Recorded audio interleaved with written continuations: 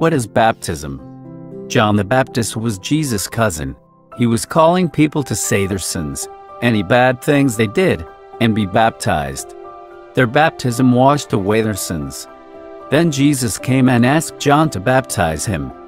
Jesus had no sin, but he came to be one of us. The Holy Spirit landed on him as a dove.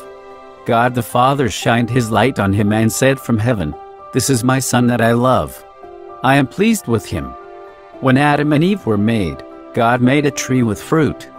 He said not to eat it. A snake teased them about eating the fruit. Eve decided to try it and gave some to Adam.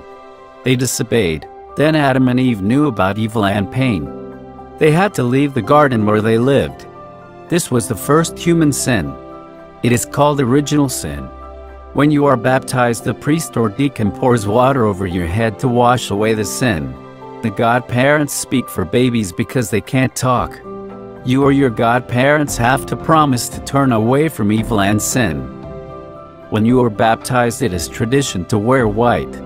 White is a symbol that means we are clean from sin, or pure. That sin from Adam and Eve disobeying is gone. That space where the sin was gets filled with God's grace. You also get the Holy Spirit as a helper. The chrism oil seals in the Holy Spirit. Christ is the light of the world. His light is shared with you. You are given a lighted candle as a symbol. You are a new member of God's church and marked as a child of God. You now will always want to know God.